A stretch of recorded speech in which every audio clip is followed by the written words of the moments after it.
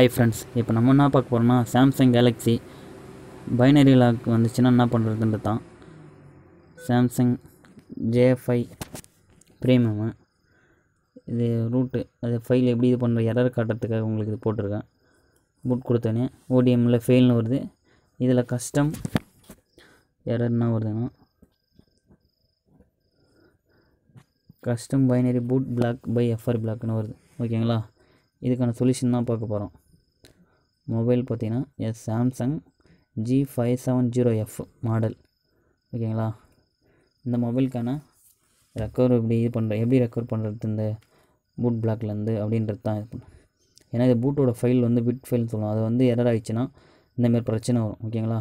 custom binary boot blocked by FRP Lock problem solution 100% work ஆகும். இதோட ஃபைலும் நான் கீழே டிஸ்கிரிப்ஷன் கொடுத்துறேன். ஓகேங்களா?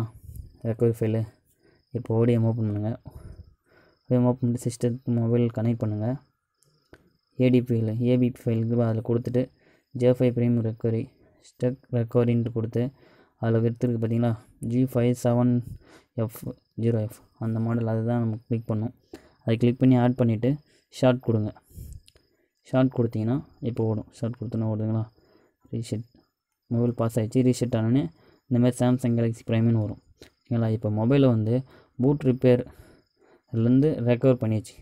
ரெக்கவர் பண்ணிட்டு ஆன் பண்ணிங்கன்னா செட்டு பார்த்தீங்கன்னா Samsung Galaxy Primeல இருக்கும். இதுக்கு என்ன சொல்யூஷன்னா மொபைல் வந்து ஃப்ளாஷ் பண்ணும்.